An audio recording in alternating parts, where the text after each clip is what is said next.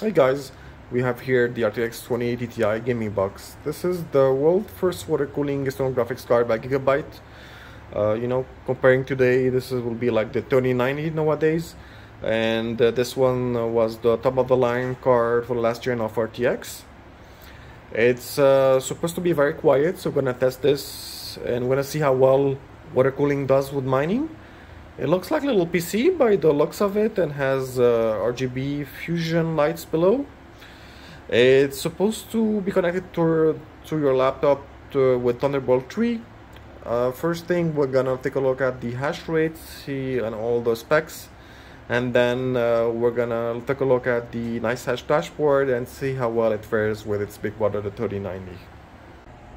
So here guys, we have the gaming box here connected by Thunderbolt 3 to this Asus TUF -15 laptop, and we're gonna take a look at the hash rate. Here we're getting 62.21. I'm using here NiceHash. We're mining Ethereum on this, and if we look at the settings here, we have an extra 1400 megahertz on the memory clock, power limit 100%.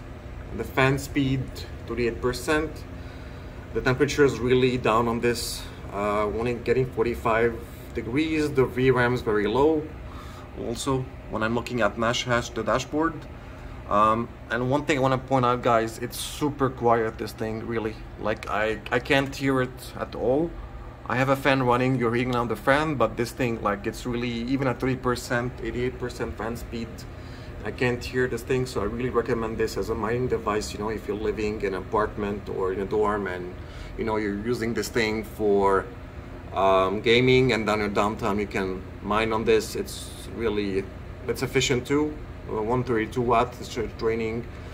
And one thing I want to point out is that this thing here, you can, if you have like a Stealth 13 laptop, you don't need a power connector. I have here the power connector connected because the laptop won't, I'm mining on the laptop too, and it won't turn on the turbo settings to increase the core memory clock without the power plug.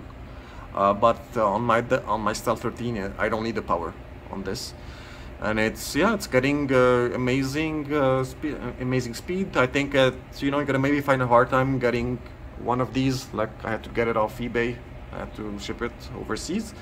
But if you can get one and you have a laptop, and once you're not playing games or using it for editing, whatever you do, you can mine on it 24/7. What I'm doing, and it does an amazing job. So guys, here we're looking at the NiceHash dashboard. We're getting a hash rate of 62.67 for the 2080 Ti. The core temp is 50 degrees Celsius, so the VRAM is 63. So everything's in the green. We're having even a fan of 38%, 134 watts with efficiency of 0.46. As you can see here on the profile, we're running extreme settings, so really pushing this card to the limit. And when you compare this card to the 3090, look at the 3090, it's having VRAM temp issues. I'm struggling to keep this card lower than 110. I'm using my own settings with the Afterburner. I'm running the card at 78%. So when you compare this, the 2080 Ti, super quiet, runs super cool, 10 out of 10.